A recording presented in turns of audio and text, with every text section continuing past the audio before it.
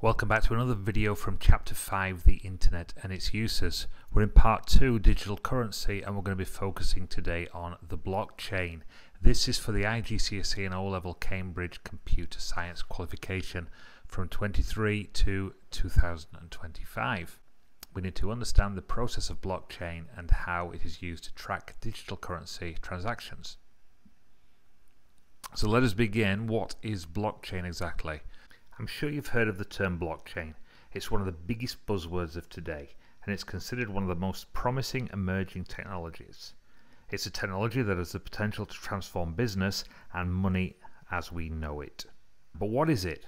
Well, it's considered to be a decentralized database. That means there's no centralized control, a little bit like banking and when we talked about digital currency and cryptocurrency. With a growing list of data blocks, the chains get bigger and bigger and bigger. It is basically a large digital ledger, like a spreadsheet, for recording information in a way that makes it difficult or impossible to change, hack, or cheat the system. So let's start by looking at what is a block. Whenever a new transaction takes place, a new block is created. The block contains data relating to the sender and the recipient, and the amount of money and the currency used for that transaction to be completed. It also contains a timestamp, also known as a hash. This is a unique identifier generated by a cryptographic algorithm, okay, highly protective, also known as the SHA-256, which acts like a digital fingerprint for that particular block, making it unique. It also contains other information such as the hash value of the previous block in the chain, hence the name blockchain. So all of these are connected together to give us one big chain of transactions, with each one talking and identifying the previous block in the chain, which would make it very, very difficult for anybody to attempt to hack it. This transaction block is then added to the existing blockchain, and all the corresponding numbers relate to the previous blocks. Coincidentally, the first block in a blockchain is known as the Genesis block, and of course that won't have a previous number. This method of data storage is called non-destructive, meaning all data never gets erased or overwritten. More blocks just keep getting added to the blockchain. In fact, one of the things that makes blockchain so powerful is its distributive nature. In blockchain technology, a network of independent computers scattered all across the globe maintain a list of data transactions, allowing them to be validated and checked. For example, whenever a new transaction takes place, all the network computers get a copy of the transaction.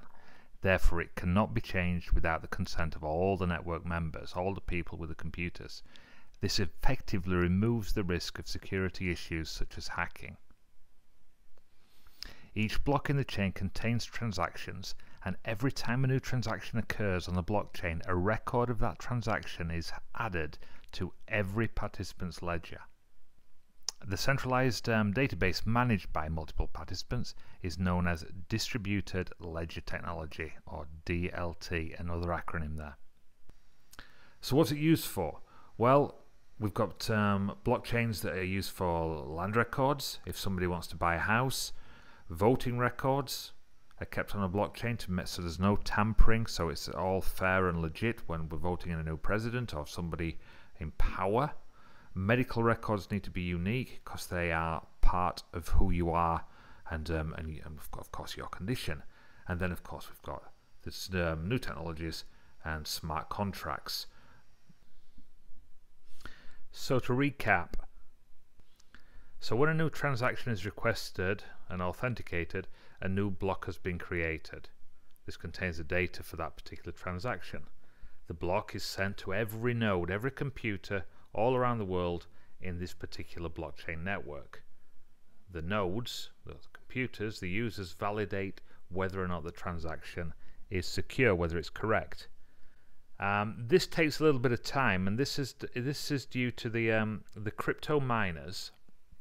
You may have heard of crypto miners, and they do complex calculations in order to ensure that everything is above board. Now, these nodes, these computers, receive a reward which is called a proof of work, and this is typically in cryptocurrency, depending on which blockchain we're using. Once everything is true and everything's validated, then the block is added to the existing blockchain. All of the ledgers are updated and distributed across the network, and the transaction is completely complete. So what is the future of blockchain? This new technology is transforming industries in a variety of ways. It provides an automated process for business transactions and financial record keeping. This provides a cheaper and faster solution that is very attractive for banks and businesses. As this new technology becomes more prevalent and advancements are made, many changes are coming for business and our way of life. For example, governments and cryptocurrency. It is likely that governments will eventually move from fiat currency to cryptocurrency for a number of reasons. Cryptocurrency is more traceable, has reduced settlement times, and is overall more effective. Like fiat currency, cryptocurrency can also be backed by real assets, and its price can be manipulated through various controls. This is not unlike the practice of printing more money to deflate the value of the dollar, for example. There could be a greater transparency between businesses and industries. In the future, or very near future, there is likely to be a single blockchain that is shared between various industries. Having a single system will make it easier and more accessible to the public and provide greater transparency as well as trusted security. A big problem at this moment in time, digital identities, especially in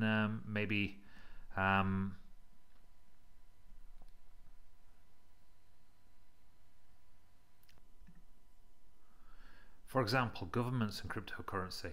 It is likely that governments will eventually move from fiat currency, notes, coins, to cryptocurrency for a number of reasons. Cryptocurrency is more traceable, has reduced settlement times, and is overall more effective. Like fiat currency, cryptocurrency can also be backed by real assets, and its price can be manipulated through various controls.